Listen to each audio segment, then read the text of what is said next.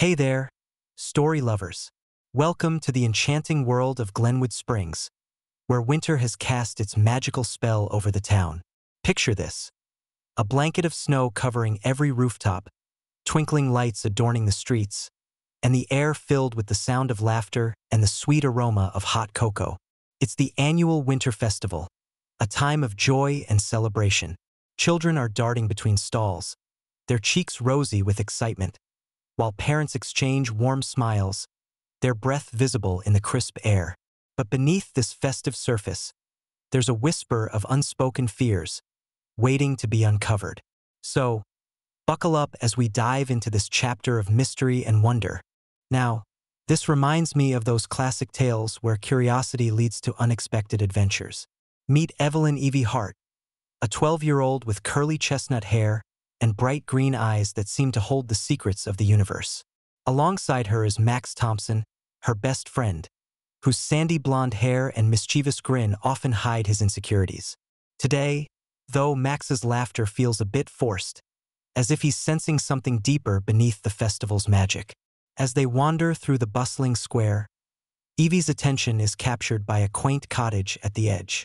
Standing at the door is Clara Wells, the town's unofficial historian, her silver hair tied neatly in a bun, and warm brown eyes twinkling with kindness.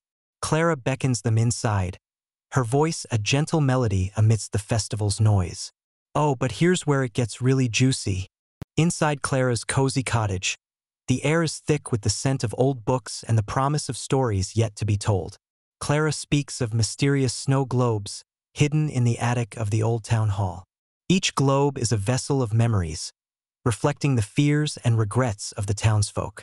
Evie's heart races at the thought of magic, while Max rolls his eyes, skepticism etched across his face. Come on, Evie, snow globes? Really? He chuckles, trying to lighten the mood, but Evie can see the flicker of doubt in his eyes. Clara's voice grows serious as she warns them of the emotional weight the globes carry. They hold more than just memories. They hold the essence of our past, the shadows we often choose to ignore. Evie's curiosity deepens, and she feels a pull towards the globes, a desire to uncover the stories they contain.